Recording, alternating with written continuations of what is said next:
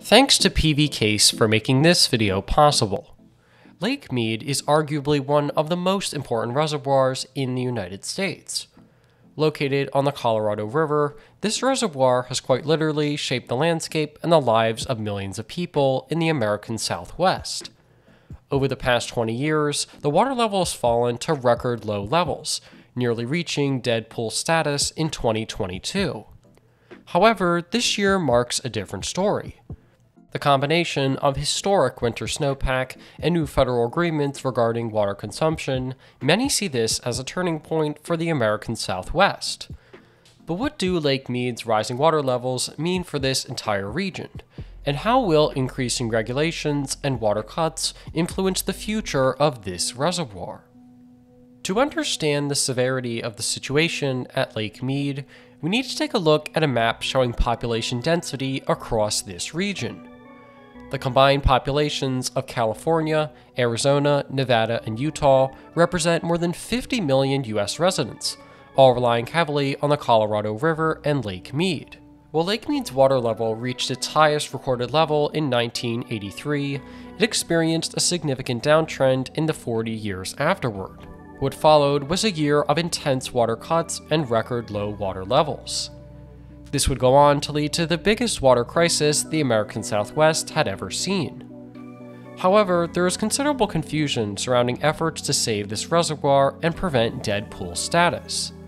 In 2022, the federal government declared a Tier 2 shortage at the reservoir, and further limited the amount of water states could consume. Additionally, this led to significant legal disputes between states throughout the Southwest, refusing to come to an agreement regarding reduced water consumption. But more than 1 year later, many questions still remain regarding the efforts set in place to limit how much water states are using. To better understand the impact that water cuts have had on Lake Mead, we need to take a look at a chart showing the monthly elevation and projections for the reservoir. The metric that stands out is the projected water levels as of August 2022 and June 2023.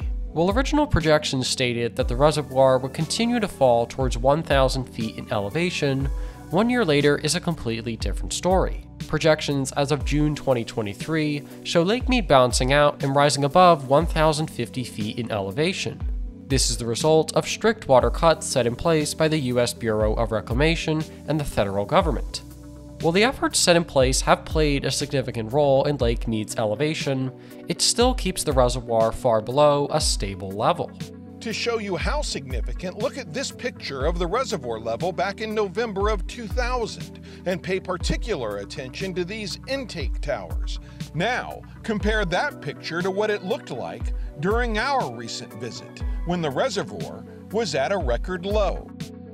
With Lake Mead standing at just 38% of its capacity, what does the US government plan to do to prevent a widespread water crisis?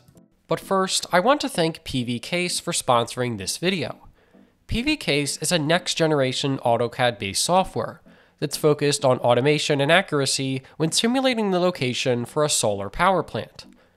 The software's intuitive workflows help reduce the learning curve and improve productivity. With features for prototyping, electrical design, and terrain analysis, PV Case enables engineers and designers to seamlessly transition projects from their initial stages all the way to completion. The end-to-end approach can help streamline project workflows and reduce errors. Visit pvcase.com/archive to learn more about PV Case's solutions for solar power plant design and GIS. One of the first initiatives to replenish Lake Mead took place in early 2023. The U.S. Bureau of Reclamation carried out an experimental water release from Lake Powell into the Colorado River. The release, referred to as a high-flow experiment, aimed to support canyons down through the Colorado River by releasing large amounts of water. This was the first high-flow experiment conducted at the reservoir since 2018, and continues to show just how severe the situation is becoming. But even as additional efforts to replenish these reservoirs have gained attention, the controversy surrounding additional water cuts has become apparent. In April of 2023, the US government proposed even more water cuts for this region. While states such as California and Nevada have engaged in legal disputes surrounding water cuts, This proposal aims to evenly cut water allotments between these states. While Lake Mead did reach its lowest level in history back in 2022, more than a year later, an agreement between these states has still not been reached. In response, California offered its own plan, claiming that the bulk of the water cuts should come from Arizona. However, the problem is more complex than many would first believe. Overuse of Lake Mead's water and a 23-year-long drought have threatened to provoke a severe water and energy crisis for this entire region, which has led to water consumption being limited. But the decision to impose water cuts is quite complex. If water cuts were based on population, California would see the smallest decrease in water supply. However, this decision would greatly harm Nevada and Arizona, which represent some of the largest cities in the United States, such as Las Vegas. With an intent to mitigate these regional risks, the proposal to evenly cut and distribute water across this region has gained significant attention over the past 12 months. With each of the 7 basin states all having drastically different water needs, this proposal could lead to a significant rise in Lake Mead's water levels. But for now, an agreement has still not been enacted, leading to ongoing discussions surrounding the future of this proposal. While the rising water levels at Lake Mead can be attributed to a number of initiatives to try and save this reservoir, in the end they have played a minimal role in solving the overall problem. Continued disagreements surrounding water cuts and consumption will only lead to ongoing supply problems throughout the American Southwest. Even as many have claimed that an epic winter could significantly help the water levels at the reservoir, these small increases in depth have proven to have minimal impacts.